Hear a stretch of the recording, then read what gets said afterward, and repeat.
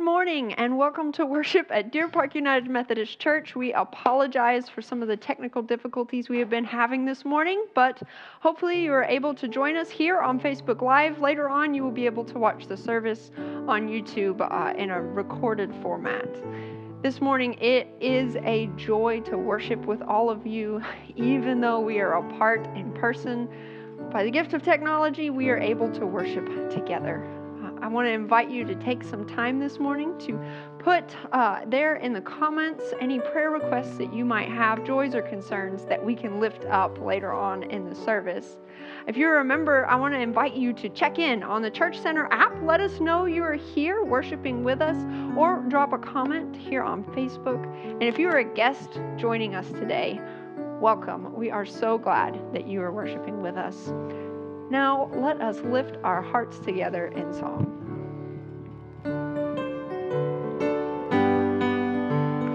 There's within my heart a melody, Jesus whispers sweet and low. Fear not, I am with thee, peace be still, in all of life's ebb and flow. Jesus, Jesus, Jesus, sweetest name I know, fills my every longing, keeps me singing as I go. All my life was wrecked by sin and strife, discord filled my heart with pain. Jesus swept across the broken streams, stirred the slumbering chords again. Jesus, Jesus, Jesus, sweetest name I know, fills my every longing, keeps me singing as I go. Though sometimes he leads through waters deep, trials fall across the way. Though sometimes the path seems rough and steep, see his footprints all the way. Jesus, Jesus, Jesus, sweetest name I know, fills my every longing, keeps me singing as I go. My faith looks up to thee, thou Lamb of Calvary, Savior divine. Now hear me while I pray, take all my guilt away. Oh, let me from this day be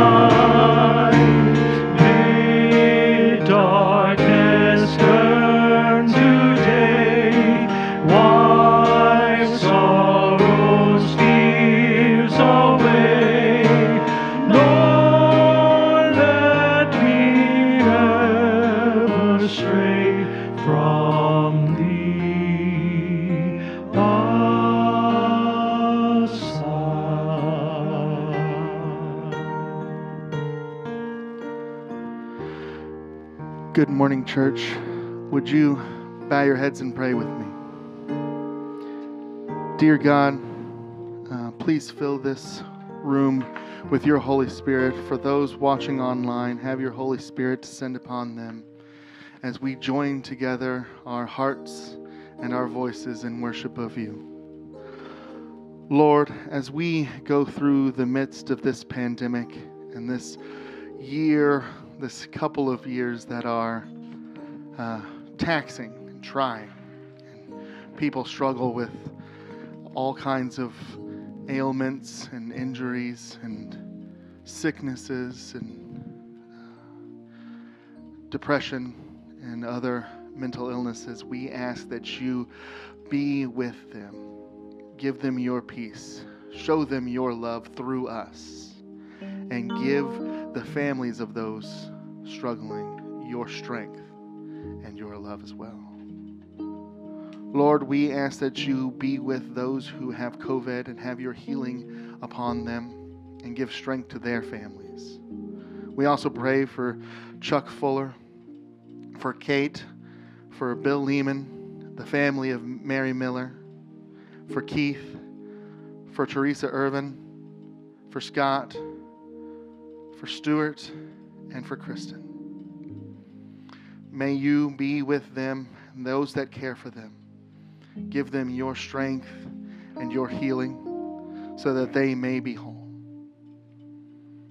And now, together, we join in the prayer that you taught us to pray, saying, Our Father, who art in heaven, hallowed be thy name. Thy kingdom come, thy will be done on earth as it is in heaven. Give us this day our daily bread, and forgive us our trespasses, as we forgive those who trespass against us. And lead us not into temptation, but deliver us from evil. For thine is the kingdom, and the power, and the glory forever. Amen. Mark 1:21 through 28. And they went into Capernaum, and immediately on the Sabbath he entered the synagogue and was teaching. And they were astonished at his teaching, for he taught them as one who had authority, and not as the scribes. And immediately there was in their synagogue a man with an unclean spirit. And he cried out, What have you to do with us, Jesus of Nazareth? Have you come to destroy us? I know who you are, the Holy One of God. But Jesus rebuked him, saying, Be silent and come out of him. And the unclean spirit, consoling him and crying out with a loud voice, came out of him. And they were all amazed. So they questioned among themselves, saying, What is this? A new teaching with authority? He commands even the unclean spirits, and they obey him. And at once his fame spread everywhere throughout all the surrounding region of Galilee.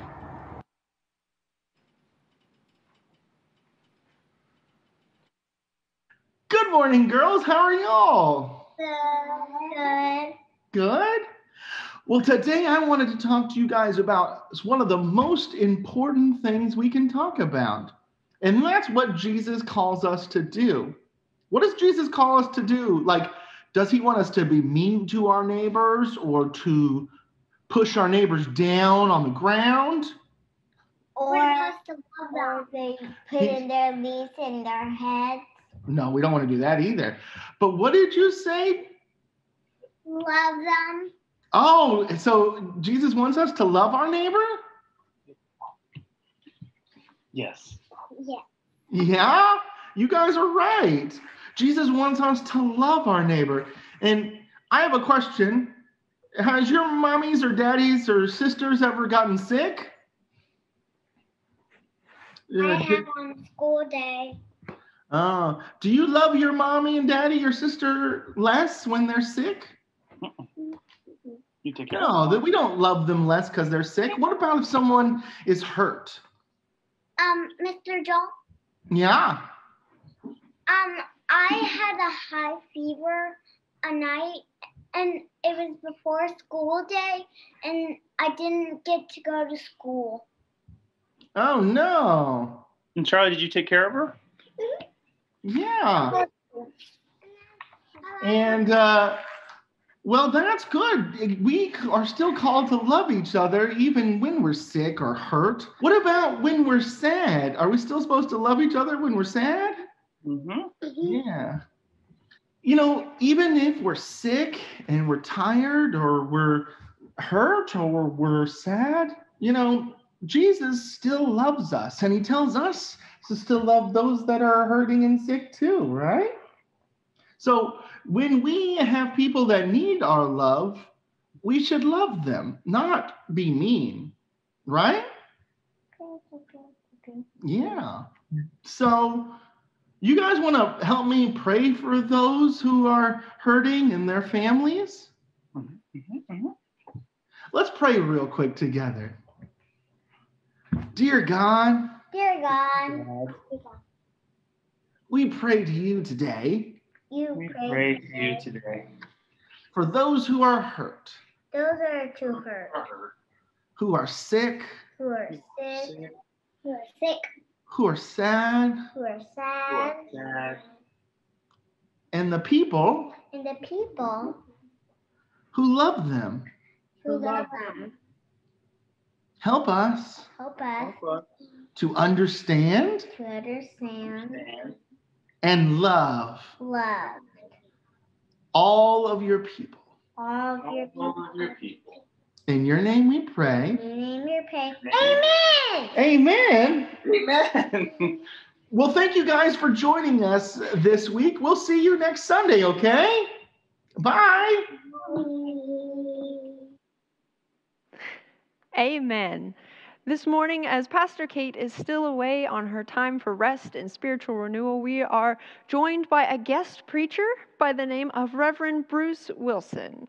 Bruce is ordained in the United Church of Christ and is also a board-certified chaplain and mental health counselor.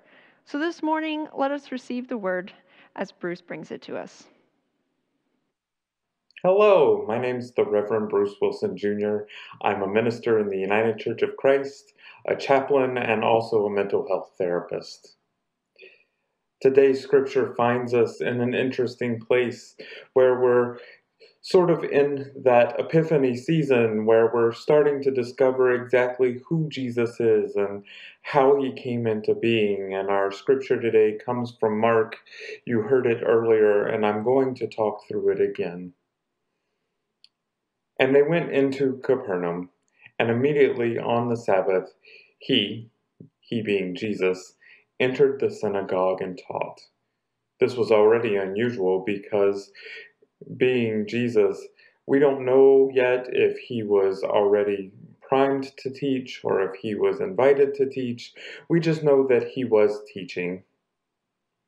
And there they were astonished at his teaching, for he taught them as one who had authority, not as the scribes. In those days, the scribes would have said what they needed to say and then invited in other voices. And when they invited in other voices, they would be the ones listening to figure out how God's movement in the world was going. But Jesus was already doing something different. And immediately there was in their synagogue, a man who had an unclean spirit. And he cried out, "What have you to do with us, Jesus of Nazareth? Have you come to destroy us? I know who you are, the Holy One of God." It sounds like already that we understand that this person has some fear about who Jesus is and how Jesus might shut him out. But Jesus, in Jesus' form, rebuked him, saying, "Be silent, and come out of him." And the unclean spirit, convulsing him and crying with a loud voice, came out of him. We already know that part of this was Jesus talking directly to the questioning spirit, asking the spirit to leave the person. And they were all amazed, so that they questioned among themselves, saying, "What is this? A new teaching?" Again, they were probably surprised because they were probably used to being invited to ask questions. Yet Jesus commanded, and with authority he commands even the unclean spirits, and they obey him. And At once his fame spread everywhere, throughout all the surrounding region of Galilee. Mark 1:21 through 28. And Jesus really started to become the one we know today, the one with authority and the one with love and the one with compassion. This season of Epiphany reminds us that we are in a place of post-birth, but not yet into the time of resurrection, or not even into the time of Lent, where we discover that Jesus is going to be betrayed and that his actions are going to be remembered through all time. It was unusual for Jesus to speak at the synagogue, especially in the way that he spoke. He engages us as one who commands instead of one who actively involves other voices. It was unusual because Jesus was a teacher, not a clergy person yet, or at least as far as we know. And we recognize that Jesus isn't in that time fighting what we would qualify as a demon, but he is stating his place in the life of things. One author, Matt Skinner, a professor of New Testament, said, "When the Spirit can't have influence, it does not hold power to have sway over people's lives." We often think of Jesus being the one who was able to do all sorts of things, all sorts of miracles, all sorts of teaching. And in this story, we have yet another Jesus, one who tells a spirit to stop holding authority over a life that is questioning, that is scared, that is full of sadness and fear and worry. But Jesus commands that spirit to go away, to be gone, to not hold power over that life anymore. When I first took a job as a professional chaplain for full time, I was given the assignment of mental health care. In that time of providing care, I came across a lot of terrified people. People who were scared that what they were experiencing or what they were facing was some sort of demonic possession, a possession that left them alienated from their families, a possession that left them, leaving them feeling all sorts of worry, that they were never going to have a life that was free of the anger, of the sadness, of the pain that they felt through their life's challenges or their mental health challenges. I saw many times people who would think about the ways the church had alienated them through their mental illness.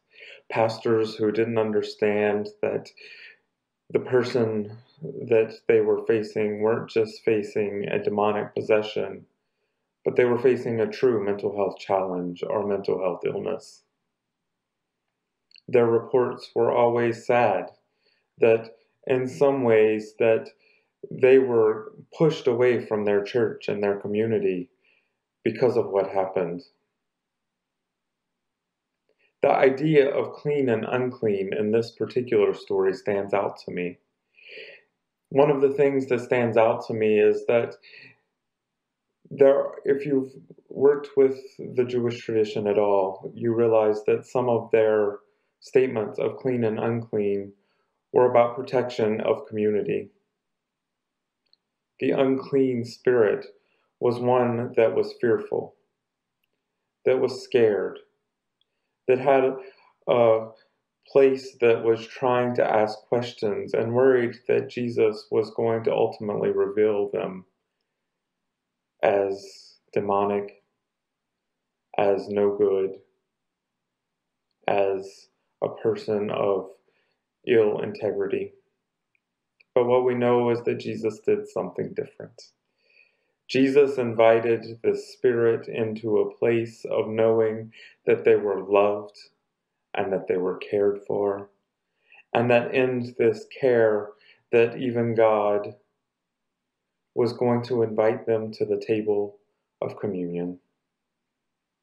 Jesus spoke with authority about this, not questioning the love of God for this person that was in front of them.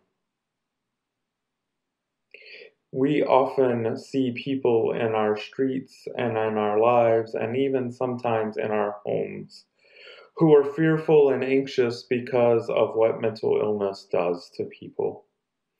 We even think about the challenges that the person with depression or anxiety faces. With schizophrenia or bipolar, sometimes the behaviors that the person exhibit can frighten us and terrify us. But we also know that Jesus proclaims the love of all people. And we know that in this story, the person coming to the temple, seeing that Jesus was in a different way, giving us the authority of God, not leaving room for questions, but explicitly stating that love was the ruler of the day. Jesus, in his loveliness, in his wholeness of who he was giving to the folks that day a clear sense that Jesus wanted people to know his love, and to know that the fear and the anxiety that the people facing mental challenges and the people facing those living with mental challenges did not have to fear. Jesus was not coming to destroy. Jesus was coming to reconcile. Jesus was coming to love. Jesus was speaking with the authority of love. There are a lot of people in the world who face challenges, some of which we know nothing about. Our current political climate, our current church environment, even our current way of being with ourselves, sometimes is a lot. And in that, some of us find ourselves fearing. We find ourselves anxious that if we truly revealed who we are and who we want to be with the world, that there will be judgment and there will be a deeming of we are unclean, or we are people who somehow love. And yet in this time of Epiphany, we hear Jesus saying, come out of there. Come out of that place of fear. Come out of that place of unknowing. Come out of that place of scarcity.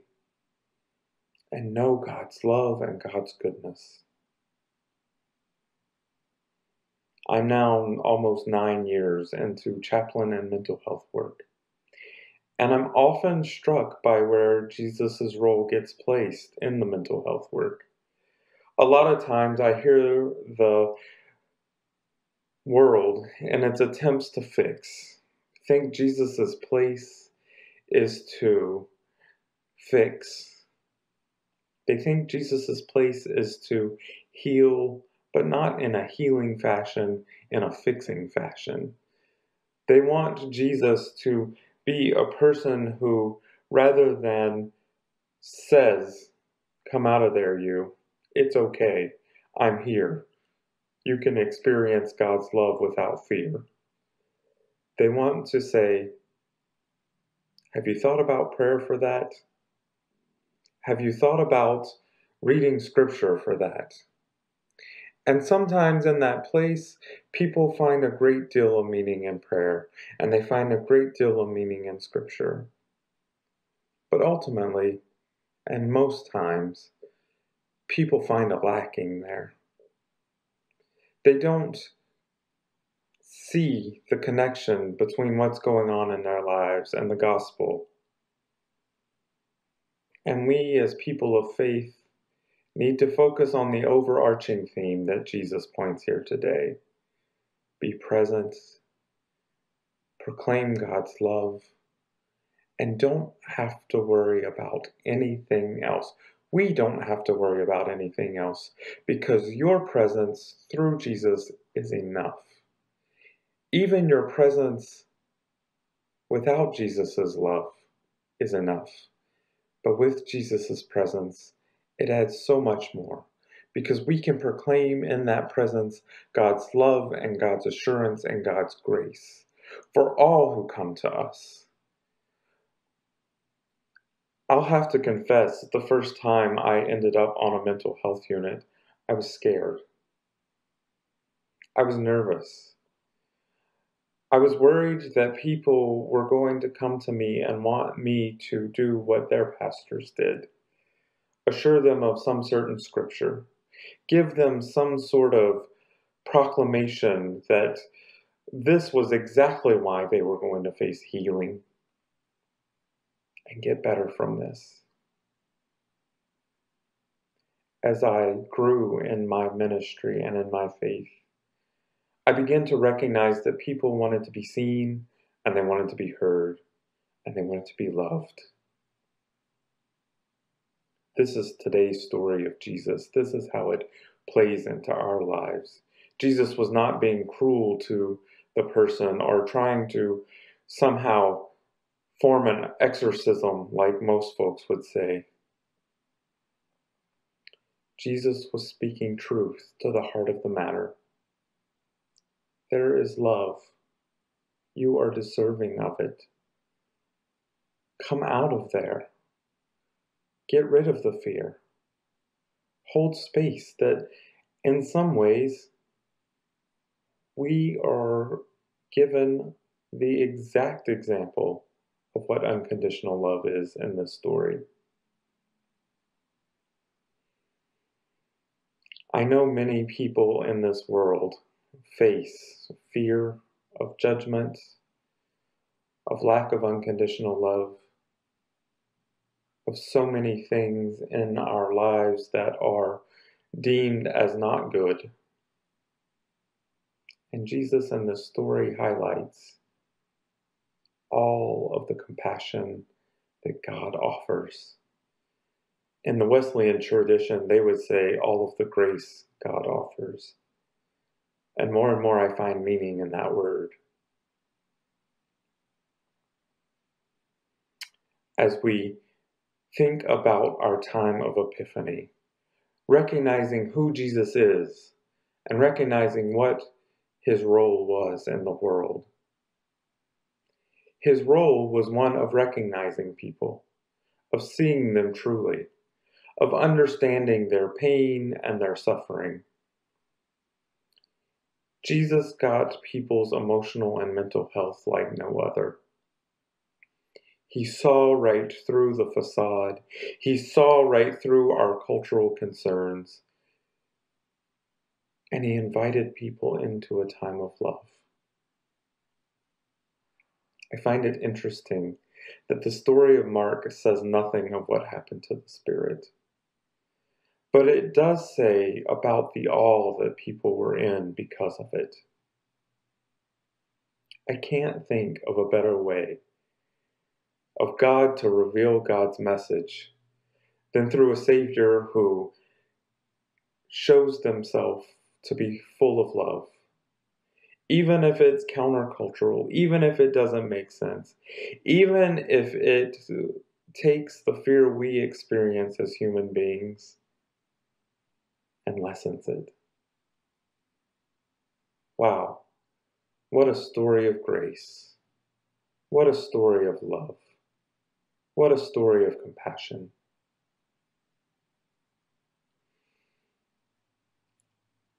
This story makes me wonder what you're going to do to drop your fear, to speak with the authority of God's love, to remind people, whatever they may present themselves as,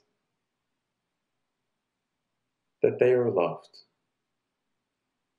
through God through the example of Jesus, with the power of the Holy Spirit. They are loved. I find myself more hopeful with this message. I find myself knowing that Jesus was not coming at us with authority as authoritarian, but he was coming at us with the authority of the message of love, with the authority that we did not need to be fearful of folks who look different, who act different, who present different, but he came at us with the authority of love. Most of us are used to embracing the idea of seeing people with mental health challenges out on the streets. You've probably been downtown, either in Houston or other places, where you've seen people who live outwardly the challenge of mental illness. But some of us may have had the experience of experiencing it in our church and even in our homes. We are all too familiar with the person in our lives who speaks at maybe times that might be socially awkward. They may even have a message for us that does not come at the most appropriate time. In fact, they may even start talking with grandiose thoughts. It is not our job nor our place, nor do I think Jesus' job nor Jesus' place to say, wow, there's really something wrong with you. But it is our job, as Jesus taught us today in the story, to speak truth with love. Come out of there. There's help for you. There's love for you. There's God Almighty's love and affection waiting for you. You do not have to live like this. We are inviting you into life abundantly. And for our message today, I encourage you to think about all of those people in your life who may struggle with depression or anxiety, bipolar, schizophrenia, personality disorders. Invite them into the love that Jesus invites us in this story today. We ask all these things in Jesus Christ's holy name. Amen.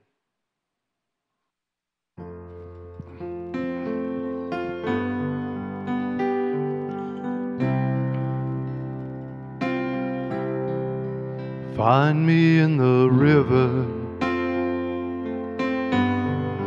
Find me on my knees. I've walked against the water. Now I'm waiting, if you please.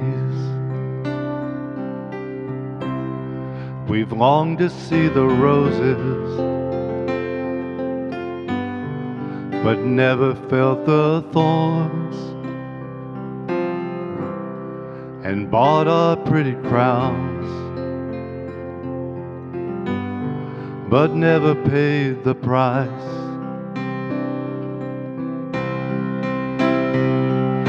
Find me in the river, find me there. Find me on my knees with my soul laid bare. Even though you're gone and I'm cracked and dry, find me in the river, I'm waiting here.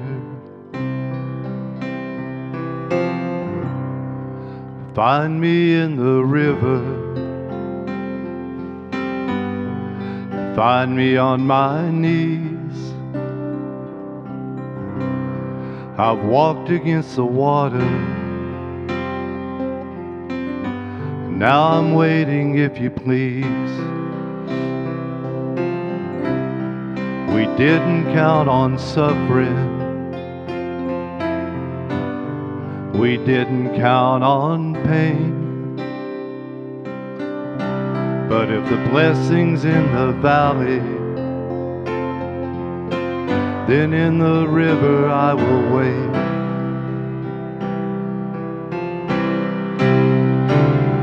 Find me in the river, find me there. Find me on my knees with my soul laid bare.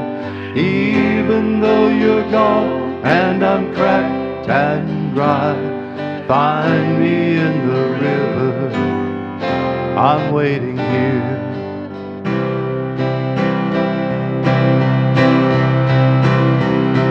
Find me in the river, find me there. Find me on my knees with my soul laid bare. Even though you're gone and I'm cracked and dry, find me in the river, I'm waiting here for you. Find me in the river, I'm waiting here for you.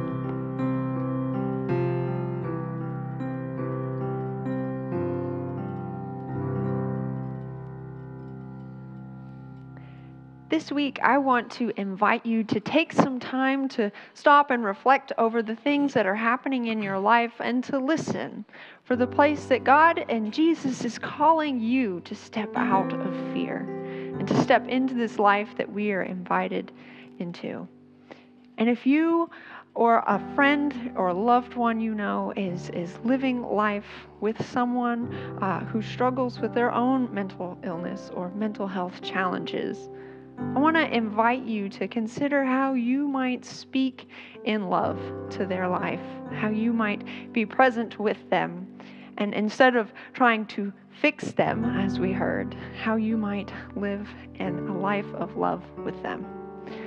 This week, one of the many ways that we are invited to participate in the life of this church to ensure that our ministry can continue on with our community is by the giving of our tithes and offerings. There are a couple of ways that you can do that this week. You can either mail an offering to us or you can give online. You can find that link there on dpumc.org. But now, let us sing one more song as we worship together.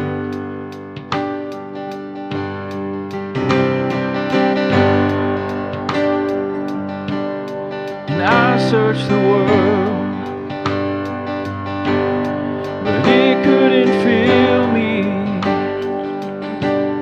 And man's empty praise, treasures that fade, are never enough. You came along and put me back together, and every desire is now satisfied here in your love.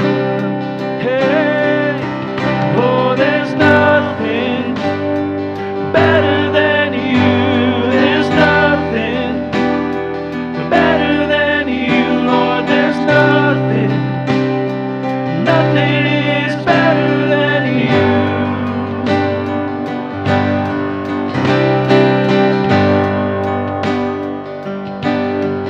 I'm not